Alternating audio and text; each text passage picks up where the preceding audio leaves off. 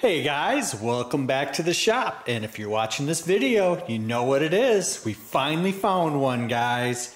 We found a second gen Peg Perigo Super Gaucho. It's crazy that all these years I've never found one, and then the week that I make a video about a Gen 1 Super Gaucho and commenting that I've never had one or even seen one, bam, it shows up. Facebook Marketplace, an hour drive from here. How much you think I paid for this, guys? Super Gaucho, Gen 2, with one pretty good battery, and then one battery that's completely junk, but it has the handle and it has the wiring harness. So instead of spending the $120 to $150 on a new battery, I'm going to explain that you guys can go on Amazon for 50 bucks and get two Mighty Max 12 volt 12 amp hour batteries, throw it in and have years of success as long as you charge it correctly. As you can see here, a little sidetrack, but I'm charging it with an RC battery, and here I'm just monitoring the volts. So I pop the top because the stock charger wasn't charging it. It was saying that it was charged. So I got out this bad boy and we're charging it up, and I'll get back to this once I put the battery back in it and do some electronic stuff. But let's get to it, guys. Okay, Gen 1 with a custom roll cage, so you got to disregard that. The physical size of them is exactly the same. They basically have the same parts that can be switched back and forth as far as everything cosmetic. Now, the biggest number one thing that you're gonna see cosmetically is the wheels, guys. So these are actually, it's a rubber coat. So look at it. It's a rubber sleeve over a plastic tire, and I'm going to take it off and I'm going to show you the differences. And it's actually 1 inch bigger in circumference than these foam. It's really hard to tell, but this is like you can see like the little beads. So I commented that these really get damaged pretty easily and rocks get stuck in them. Here I did see a couple areas, maybe it was the back one, that there were some, some minor little gouges in it and stuff. But the biggest thing that surprised me is how this is loose.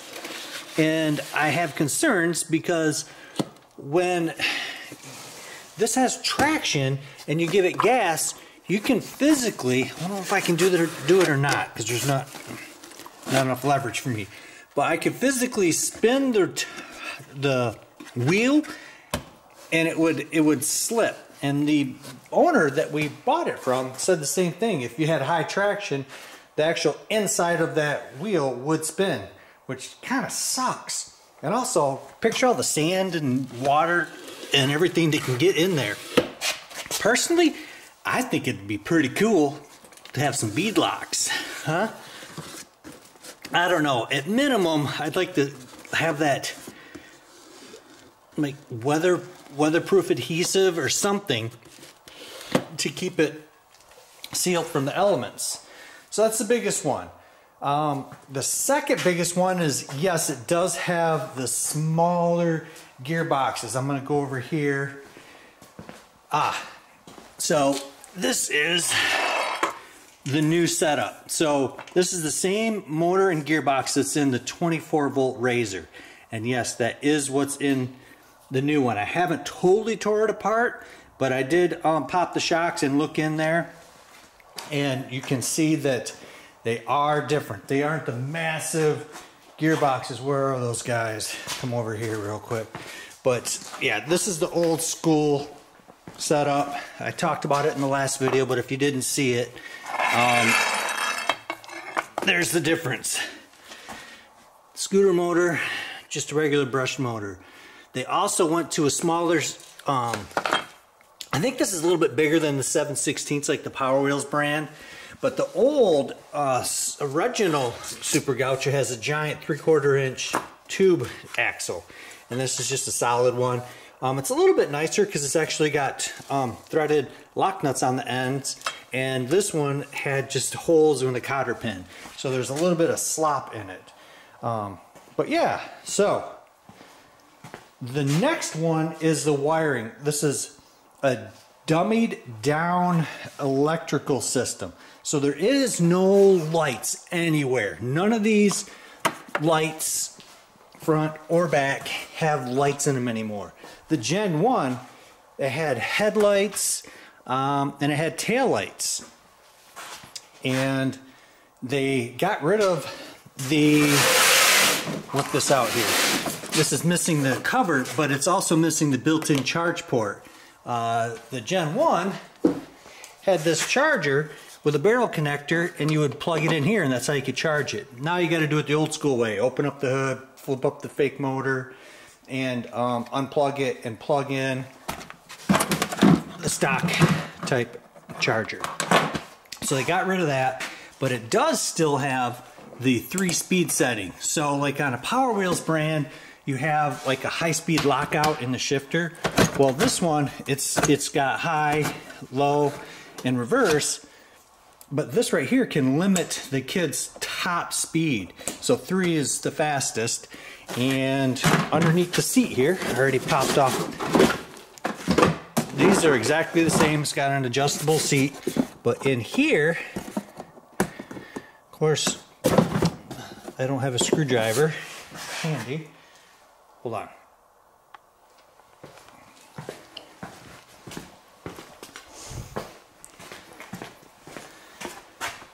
So under the seats, you have the control board. Pop that. This is the mystery circuit board that I thought that I had somewhere and I could not find it anywhere. But these are basically super rare, unobtainium, and they're known to go out. Picture if this ever gets water in here, it's just gonna fry this guy. So it still has, you know, quite a bit of stuff, but it doesn't have all the fancy things that the old school one used to have. So moving on. So it does still have all of the mechanical brakes. Like I mentioned in the other video, when you hit the brake pedal, it has disc brakes that lock up. This one, the disc brakes must be really worn out because when you hit the brakes, it doesn't lock up, and it actually has miniature disc brake pads. So I think once I take this apart, I'm gonna try to put like a little screw or some kind of spacer in there to push that brake pad further out. So crossing fingers that we can get some mechanical brakes. Okay, so it still has the same mechanical brakes, but another thing they changed is the shocks. So this is Gen 1 shock. Basically, it's an aluminum or steel shaft with a spring in there, and it'd get an 1.5 inches of travel. Well, now they put in the new style of razor shock where there is no travel. Basically, it's a fake looking shock. And you can see I put this silver on here because I have cut that out and put a real spring on there in the past to actually make that work. But it's like a pogo stick. Ideally, you guys want to replace the shocks with these. Adjustable compression and rebound. Huh? That'd be a cool mod. You guys want to see a video on that? Adding some legit shocks. So shocks, they come out real easy. There's just 2 plastic pins that pop in there. And this is how you get into the carcass of the motors.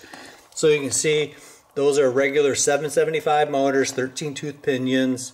I think they're like 14,000 RPM, something like that, and just regular gearboxes. But you can also see the mechanical brake there. So when you hit the brake pedal, it turns that cam mechanism and really puts the brakes on. It also opens up the brake relay so that you can't accelerate. It locks out the gas pedal. Okay, so one more cosmetic thing is when you pop the hood, it's just got their standard lame, not lame, but less detailed and no electric motor engine.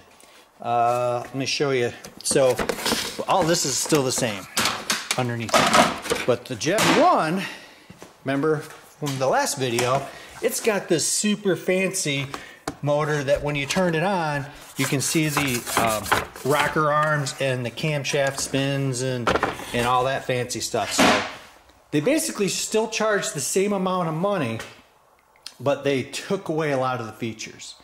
So now I got to take the wheel off. I'm going to show you guys the one thing that is way better on this thing, a big time improvement. So let's take this wheel off and show you guys the upgrade.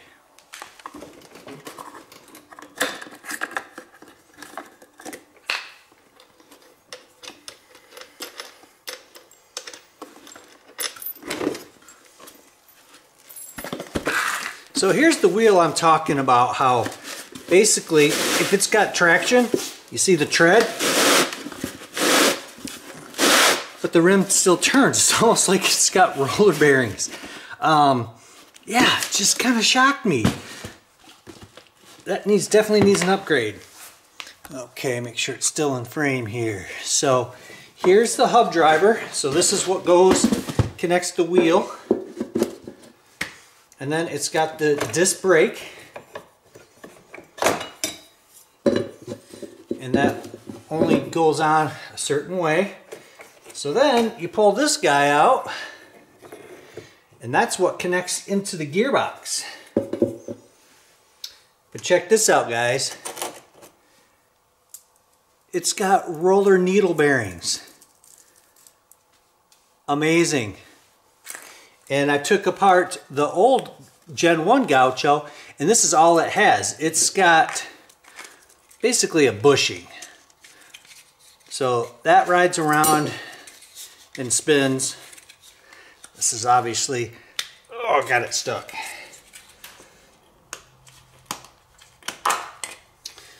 So obviously they aren't made for each other, but this is. And I would suggest lubricating that with some like graphite, something that's a dry lube, not WD-40 or anything like that. But that is the one upgrade, guys. So this must have been having issues. If this would wear out, it would make that wobble. So there's the surprise that I did not expect to see. So that's basically it, guys. That's the main differences of the Gen 1 and the Gen 2 Super Gaucho made by Peg Perigo. Or some people say Peg Perigo. But if you guys are looking for these, don't assume that the Gen 2 is just as good. I'm gonna have to say it's only 75% the quality or the features of the Gen 1. So if you're looking out there, guys, if you can find a Gen 1, that's basically the moral of the story. But this Gen 2 is still an amazing machine. It's far better than any Power Wheels, Jeep Wrangler, or Jeep Hurricane out there. So again, guys, if you like this kind of video, give me a thumbs up. And don't forget to subscribe and look for the next video where we're actually going to hopefully start working on our Gen 1 rebuild. Stay tuned.